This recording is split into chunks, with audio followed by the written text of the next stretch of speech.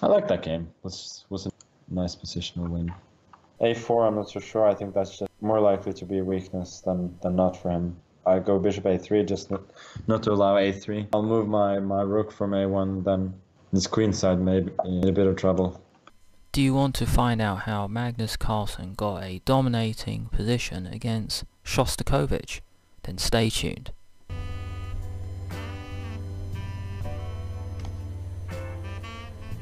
Here we go. D4, knight F6, C4, G6, knight F3, bishop G7, and now B4. Quickly gaining space on the queen side.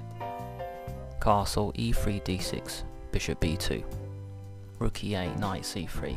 White has gained space on the queen side very quickly, and it's up to black to react somehow against the queenside expansion or react in the center. Bishop F5, bishop E2, A5, B5.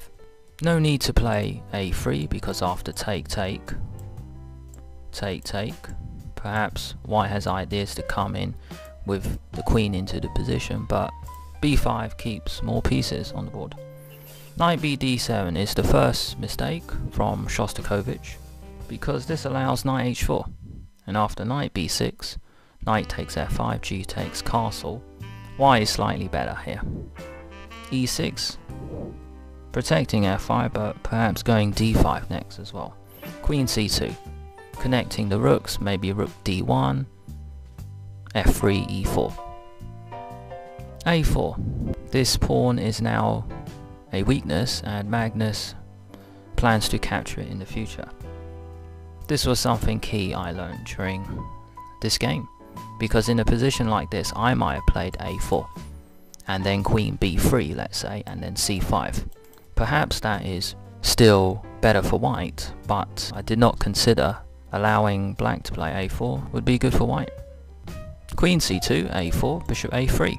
A4, I'm not so sure. I think that's just more likely to be a weakness than not for him. I go bishop A3, just not to allow A3. I'll move my rook from A1, then this queen side may be in a bit of trouble.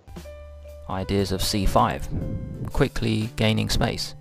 King H8, rook C1, hinting at C5 once again. Rook G8, trying to attack, but it's just too slow. C5, knight B D5, take. C-file is open. The bishops now have greater potential.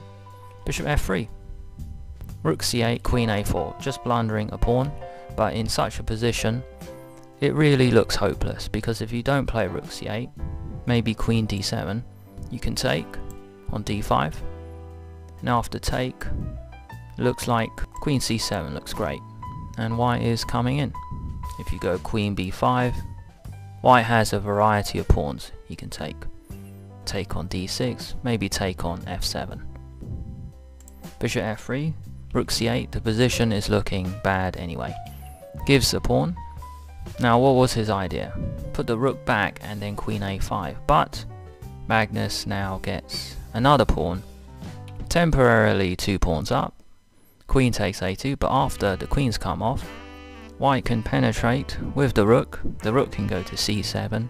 However, first remove the knight on D5, then rook C7. B7 and F7 are hanging. No counterplay for black. Black hasn't even begun his attack, and that's it.